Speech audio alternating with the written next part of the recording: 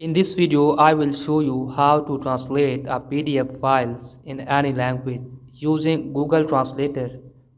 Google Translator is an online platform where you can easily translate your PDF, docs, Word files, text files, and any book in a second by uploading and processing them through the translation tool. First of all, go to the google.com and search Google Translator. Click on this link and then click on the documents and then browse your document that you want to translate. Then select the language in which you want to translate your file. I want to translate it in Hindi language.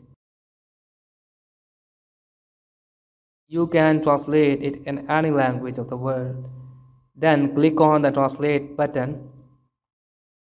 It will take some time to translate a PDF file.